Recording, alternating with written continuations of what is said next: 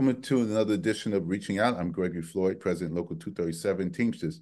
With us, very special guest, first-time guest, Deon Jones. Deon Jones is a Brooklyn native who has been a dedicated educator for 15 years within the New York City public school system. Throughout her career, she has served as a special education teacher, dean of students, assistant principal supervising special education and mathematics. Deon is currently a district achievement instructional specialist in math and science for the Community School District 17. Deon is also a proud mother of a 16-year-old Elijah. She's a proud mother of 16-year-old Elijah, who was born with Down syndrome and later diagnosed with autism at the age of 5. As a result of his diagnosis, it was discovered that Elijah's sensory processing disorder, referred to as SPD, it was Elijah's struggles with SPD that led Deon to create a program called Uniquely Me Creative Arts, known as UMCA. In October 2023, Deon launched this new program at her church, the Bethany Baptist Church in Brooklyn. UMCA's goal is to provide support to children with special needs and who have SPD through sensory-focused creative and visual arts activities that includes dance, music, and acting, as well as providing experts in the field to talk directly with families, strategies and develop to help those families meet the challenges of their special needs children. Deon is the first-time guest on Reaching Out. I'm proud to meet her, glad to have her on, and very, very excited to hear about Deon and her program and the uniqueness of individuals getting involved in community activities. Deon, that long introduction. Welcome to Reaching Out. That was an amazing introduction. Thank you so much, Gregory, for having me. It's a great opportunity to always be able to spread information and awareness about children with special needs. So, like you said in the introduction, my son Elijah really lit the fire for me, one, to become a special education teacher, right? 2 years after he was born, that's when I started to work for, back then it was Department of Education, and becoming a special education teacher. So with that being said, being able to close gaps for children, both professionally and in my personal world, by founding UMCA, it's really a blessing. That's what I like to call it. And one of the great parts of UMCA, not only are children working on their sensory sensitivities through creative arts activities, but the parents, right? When I had to find programs for Elijah, one, I would have to go all the way up in Manhattan, right? It was a travel hardship back then. And I would just, be there on my phone or catching up on some work and not really interacting with parents and who are in a similar situation. And at UMCA, not only do we have the experts in the field that come and give strategies and support and resources, but we lean on each other as parents. We have our own group chat. We're getting ready to start going out with each other, just really developing and build a community, because there are different joys and challenges that we face that typically developing children don't face in their parents. So it's great to have that community. Well, so we could get an idea. How many people do you have that participate in your organization? Tell us how many people you have on your board, and then tell us how many children you have in the program. So my board, we have 5 people on my board, and in the program, we have consistent 10 families that come. When I say consistent, they come every month. They're a part of the group chat. We have a special bond with each other. And then we have folks that come and, for whatever reason, they come, sporadically, which is okay because, having a child with special needs is up and down. It's having children, period, right? But, just being able to get out sometimes can be a struggle. So we understand that, and they participate in love in other ways. So we have about 10 consistent families that come. Okay, so let me ask you, um, if someone is listening to the program and they really, really want to know what your program is about, and they have a special needs child, they want to get involved, how would they do that? Do you have They room for more? Yes, I have room for more. Absolutely. We meet on the third floor of my church every second Saturday of the month. You can always go to our website, umcanyc.org, to register. As soon as you go there, it says register for UMCA Saturdays. And we ask you to register and bring a friend because, again, it's a small, tight knit community, but we have to stick together to be able to, make sure that our children live an inclusive life as possible. Now, once again, your church is located At 460 Marcus Garvey Boulevard in Brooklyn, New York. The zip code is 11216. It's a big church right on the right hand side of Marcus Garvey Boulevard. You can't miss it. So, in fact, the 15 bus, if you're traveling by bus, is right off the corner. So, it's very accessible to the A&C train as well. Okay. Now, if someone was to come to your program, you say it's the third, Second Saturday second Saturday, from 10 to what 12. from 10 to 12, Yes. what could they expect? Oh, gosh. So, they can expect to come in and they can go up to the third floor and their children will have a sensory room. If I have opportunity, I can even show you what it looks like. I can share my screen. They can expect their children will be engaged in an arts activity. Special education teachers are there to work with their children. We also have volunteers. So it's about a 4-to-1 ratio. So your child is very well protected. And then you can go off to the family room and have like a respite, if you will, and hang out with families and listen to our guest speaker. This past Saturday, we had Dr. Denise Gibbs, who is a physical therapist, giving amazing strategies. And we were able to, talk about different, you know, let's say we kind of get off topic sometimes, which is okay, and just sharing ideas and sharing, stories. So that's what they can expect. And we always have food, bagels and fruits, and just everybody just has a good time for 2 hours. Okay. And So let me ask you, you get to be separated from your child and not even realize it sometimes because they're having so much fun. Because we have some children that are really clingy to their parents, and for some reason when they come to our program they're not so clingy, so we do enjoy that. so it's a moment of it's a couple of hours for a parent that has to constantly uh, tend to their child to have a few hours to themselves. Oh, Yes. Yes, a couple of hours to themselves and just be with like-minded families and getting help and resources, crying, laughing, and having a good time.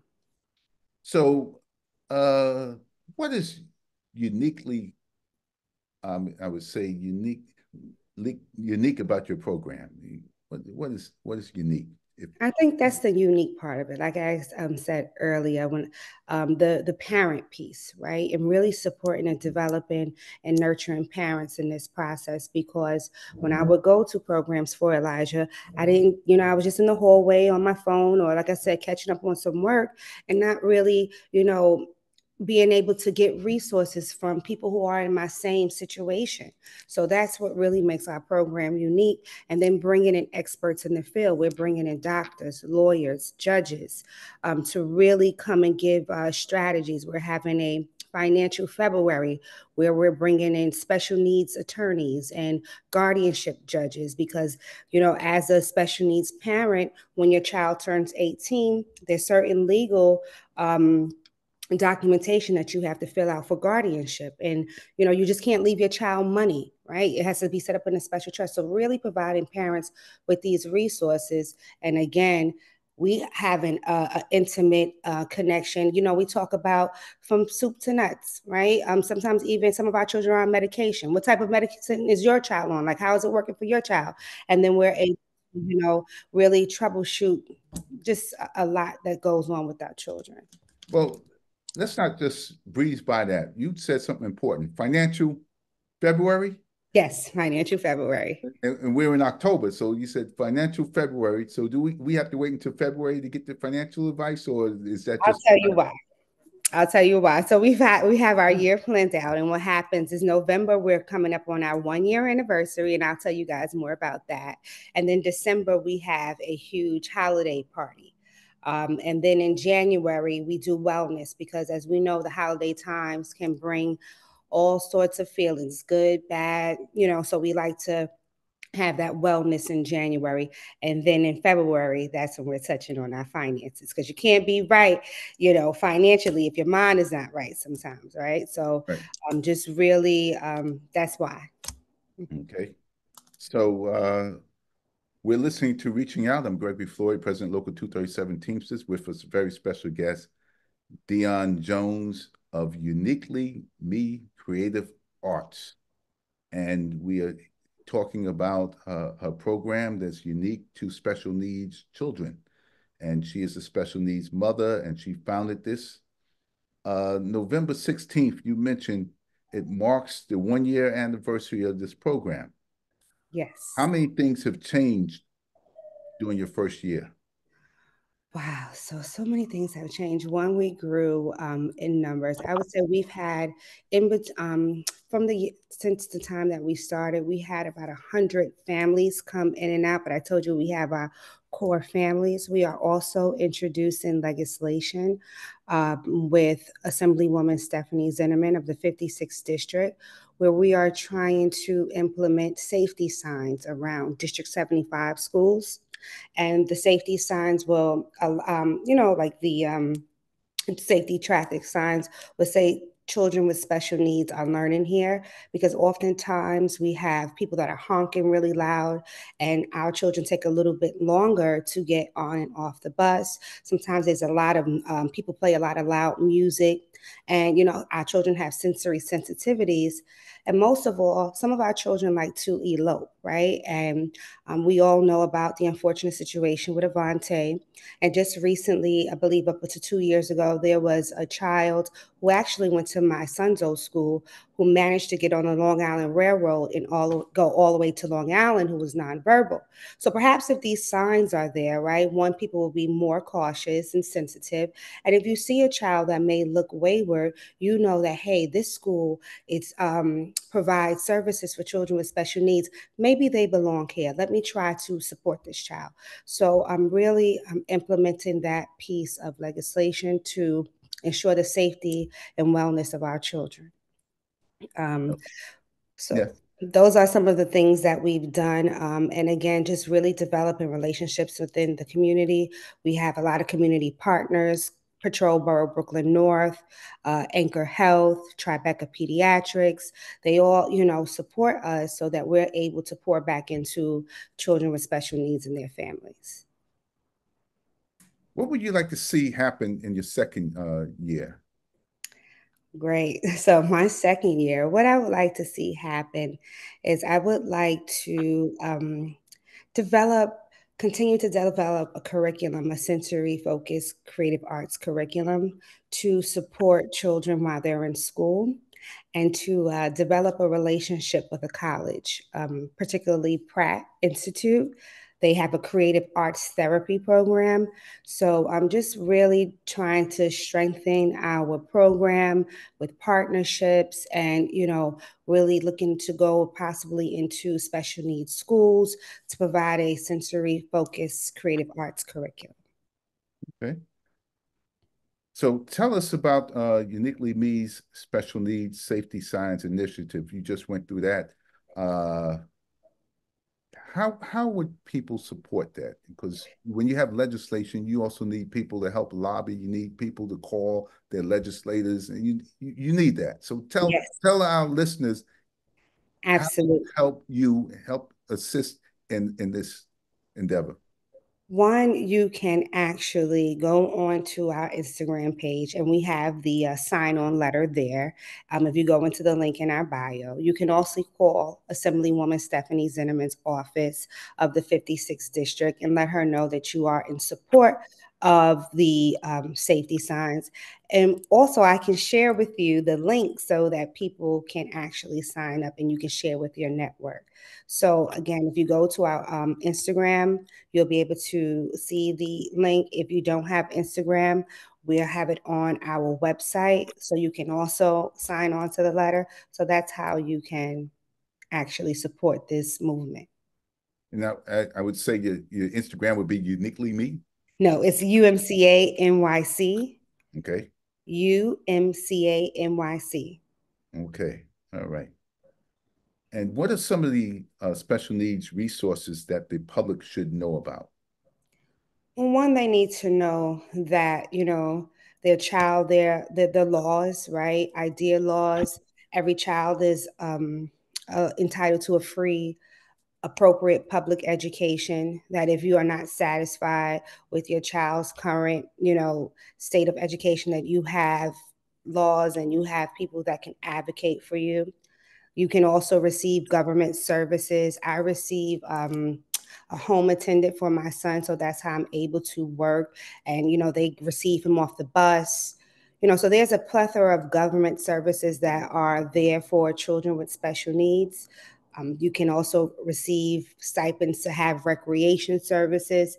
So again, if you join UMCA, we always are sharing information and things that you are literally entitled to when you have a child with special needs. Any advice any advice to parents who might suspect their child has special needs? Where would they go to have that child diagnosed? Well, if their child is from 0 to 3 years old, I always say to go to your pediatrician. And what happens is your pediatrician will do some, diagnostic screening, and then they will call in like for you to actually receive screenings for early intervention. Early intervention allows you to receive related services in your home, physical therapy, speech therapy, occupational therapy. So just really being able to tap into these services earlier on. And if you feel like, your child is now in public school, you speak to the school's psychologist. All schools that are New York City public schools, they have psychologists, and you say, my child, I feel like they may not making milestones, and you also get documentation from your child's pediatrician that you would like to have your child evaluated in school by the school psychologist to see if they would need an IEP, which is an individualized education plan, right? That is federally mandated for children who qualify for services. Okay. So, what more can public schools do to help children and families coping with special needs? Well, what more they can do? One, just provide those resources to families in terms of, we do have social workers, but making sure that the social workers are providing outside resources for the families because everything can't be done during a school day, right? And there's plenty of opportunities for our children within New York City, but sometimes parents may not be aware of. But just making sure that the awareness is there and the support is there. Maybe if they want to have monthly meetings to share resources that's going on in the community, but constant communication and awareness about what is going, the opportunities for children with special needs that's right here around them. What is your wish list to better the system? You had a wish list. Give me a few things that you would say you would need. So one of my wish list is for the D75 signs to go up, right? To make sure that that awareness is with around schools that actually educate children with severe special needs.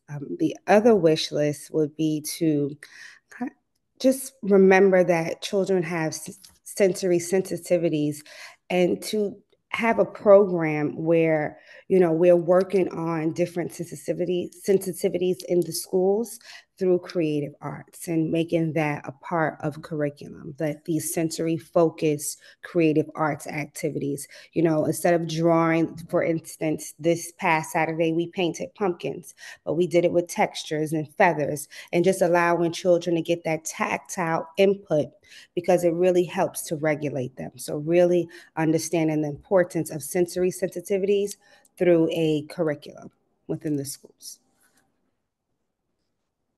What could be some of the positive results of your program? So some of the positive results, it's one, there's no cure for sensory processing disorder, right? So that's why we work on it through the arts activities. And some of my children, like I said, a lot of them had separation anxiety. So now they're able to, since coming, they're now able to go in and play with other children and communicate and live an inclusive life with their peers without, always clinging on to their parents. Another piece is socialization, right? You'll see your child socializing more with other children. Oftentimes, children with special needs, they play by themselves or they play with the adults, right? You'll see increased communication with that. You'll also see in your child the ability to not have a meltdown, right? If they go into a room and it's too loud, because we're working on their sensory sensitivities. So instead of them now going in and having a meltdown, they're more tolerable to the situation and they're able to live a more inclusive life. And as for the families, the bright side that we see is developing relationships, because, it can sometimes feel like you're alone, right? Even though you have family, but your family members are not going through your child waking up at night all the time, struggling with, various eating challenges. So it's good to have a support system where you can lean and call and say, hey, is your child doing this? How did you do this? And, just being able to have that great support system. And how would you measure success? I will Um, measure success by wanting people coming, like, developing and having that sustainable folks that consistently come. I will measure success by children living inclusive lives. Like I said, being able to wear gloves. Some of our children can't wear gloves, but by coming to our program and engaging in tactile creative arts activities, now they can wear gloves. Some of our children don't even like to wear shoes. So seeing those, inclusive moments for children, that's how we measure our success. They don't like to communicate with each other, and just seeing them playing with each other, that's how we measure success. okay, now I think maybe one of the most important things is how are you funded? So right now we are funded by me, right? We've had some donations, but we don't have any, I would say, sustainable funding. We did just recently apply for capital funding with Assemblywoman Zinnerman. We are going to apply for some discretionary funding. We applied for grants. We did receive a grant from the laundromat, but very, majority of it is through You said God's from the laundromat. What's the Laundromat Project. They okay? are a organization that is helping to support nonprofits in Central Brooklyn. So we apply to Brooklyn Org. They're also another nonprofit. So we've been applying, but we haven't received any real sustainable funding. Are you a 501(c)(3)? Yes, we are a registered 501(c)(3). So, which is, we received that status back in April, right? So we're ready to receive the funds. And do you have a fundraiser coming up? Yes, we do. So we have our fundraiser, our 1 year anniversary, November 16th. That's going to be at Bethany Baptist Church from 12 p.m. to 3 p.m. We so far we partner with the Brooklyn Public Library. They'll be there to cut library cards there for our children. We also partner So November Anchor Health 16th. and Tribeca Pediatrics to make it more of a, Mhm. yes. November So 16th, there's going to be children performances, food, you name it. okay. So how much are the tickets? The tickets are $75. Children are free. We do have opportunity for community partner sponsorship, and we also have opportunities to purchase journal ads. And I can, if you go to our website, umcanyc.org, umcanyc.org, all the information is there to purchase tickets, purchase a journal ad, or to become a community partner. Okay. Uh, if someone wanted to attend, where would they go to purchase a ticket or sponsorship? They will go right to our website. They can go to umcanyc.org, umcanyc.org. So that's November 16th, Yes, from 12 p.m. to 3 p.m. at 12 Bethany p.m. Baptist Church. to 3 p.m. Yes. Come on out. Please invite your families. We're going to have a great time. We're going to Okay. engage in sensory stations. We're going to have a silent auction. So it's going to be fun. It's a fun fundraiser. Okay. Yes. Deon Jones of Uniquely Creative Arts, thank you for coming on, reaching out. I enjoyed our discussion. I learned a lot, and somehow, some way, we will be participating in your event because we think you are doing marvelous work. And since you're in the church, we're going to say you're doing God's work. Amen. That I am. Thank you. Thank you for coming on, reaching out.